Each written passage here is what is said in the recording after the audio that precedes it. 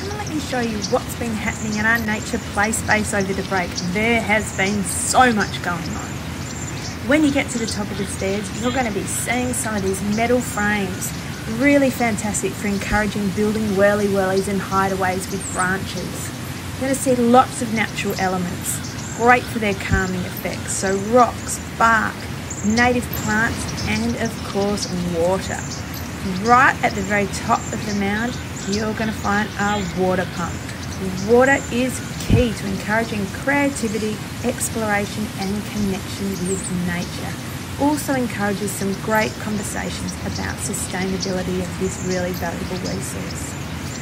You're going to find some balance beams and rope bridges. Rope bridges are great for muscle development, core strength and coordination.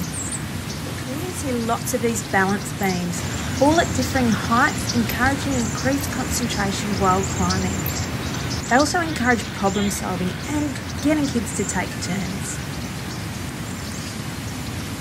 You will see back down here, yes, the old playground, it's still here, it hasn't gone anywhere.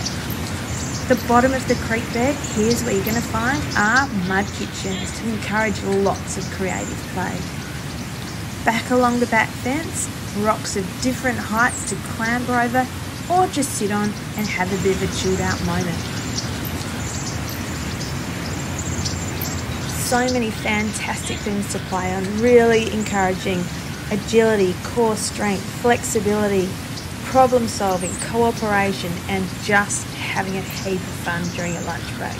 Such a beautiful, quiet reflection space.